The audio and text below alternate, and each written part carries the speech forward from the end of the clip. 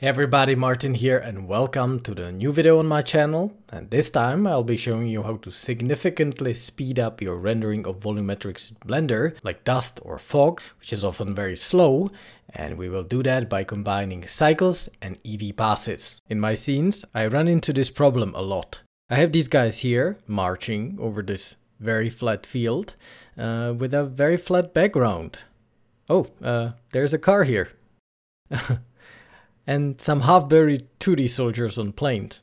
I'm sure by now you've already used to the fact that my scenes are often laughably simple. So yeah, I have my main hero in the front, the army behind him, but there is something missing. Of course, anytime there's a lot of people marching, there's a lot of dust raised into the air. So I've made a very simple dust element, cut off on the sides. Here you can see the node graph. And in my CG Boost Master 3D Environments course, I go in depth over how I've created it. Alternatively, all my Hypaspist and Hoplite patrons get to download this dust for free. Anyway, I have this dust and I put it into my scene. It looks wonderful, all those volumetrics and light scattering. There's just one little problem: the rendering takes forever.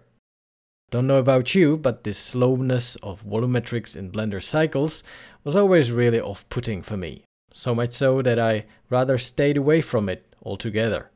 Well, that was until Eevee came along and it featured amazing volumetric options in real time. I experimented with combining various render passes, and then Zach Reinhardt from CG Boost actually told me that you can combine cycles and Eevee elements in one render. So let's switch to Eevee. And yeah, number of problems. First off, my soldiers do not look as good in Eevee as they do in cycles. So that's why I will render them in cycles. Also, my freaking dust disappeared. So what to do? Let me turn this off so that we have just the dust. And well, since my scene is basically lit just by one HDR image, and Eevee in fact cannot source as much lighting data from the HDR as Cycles does, the dust is there, it just isn't visible.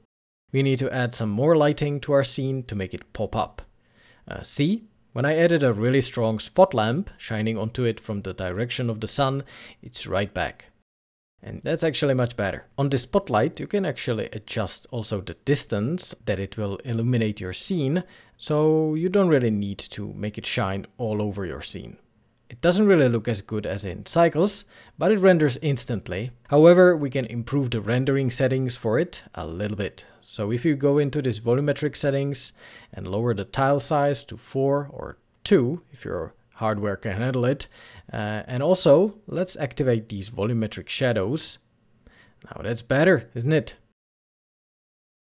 To save performance, you can also play with the clipping.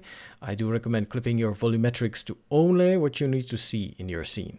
In my case, it was around 40 meters. And after that, it didn't really add that much depth into my render, so I left it there.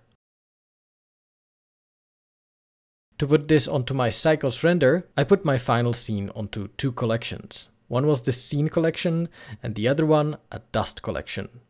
And up here there are these menus, and a chance is, if you're a new Blender user, you've never used these before. I know I haven't for a long time, until I've realized how powerful they are for exactly what we're about to do. So first off, let's name this scene Cycles, because we want to render all this using cycles. And everything that you set in the rendering setup for this scene will stay saved for it. Then we have this render layer option, and that basically tells your render which collections you want to have active for this particular render layer. So as mentioned, I have activated everything except for the dust collection. So since this render layer features everything in the scene, let's name it Scene. Though I know it may be a bit confusing, because this on the left, the settings, is also called the scene. Rest assured, it's just coincidence, because I named this collection Scene and I wanted my render layer to be named the same. Alright, and then I want to have a second scene, rendered in Eevee and only with the dust collection visible.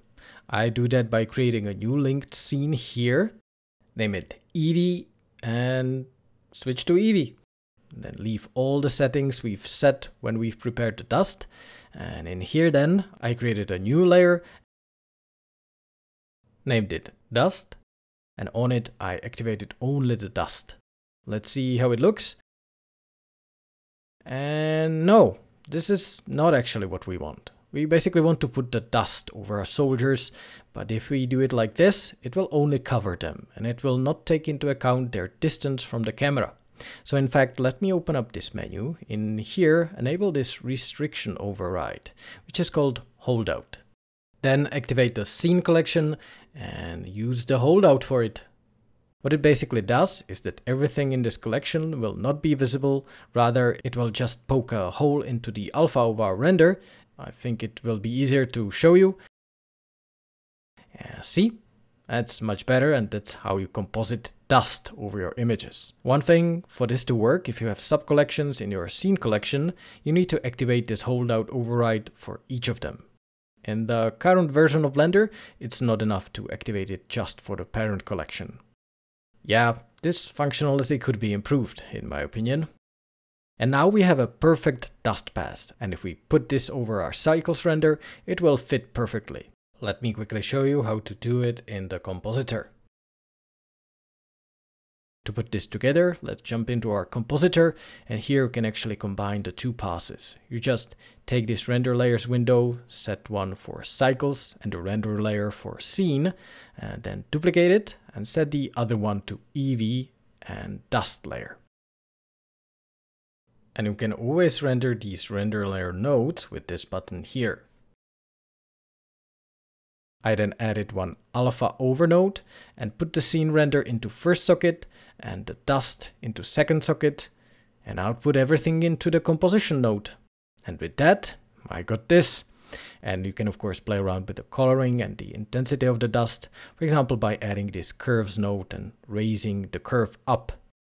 This simple trick works wonderfully for whenever you have some volumetric atmospherics in your scene, like fog, dust, smoke, clouds, or even atmospheric layer. So that's it for this short tip. And if you want to see how I've made this scene, you can actually jump onto my Patreon, and there I will be adding several step-by-step tutorials where I'll take you through its whole creation. Oh, and before you go, I would like to mention that finally, after a year of hard work, I'm finished with my environment course over at CG Boost. It now features 12 hours of lessons, 7 different workflows for environment creation in Blender, and all that without using paid add-ons or resources. And if you hurry up, you can still get it in its early access with a 25% discount. So stay creative, my friends, and until next time, Martin out.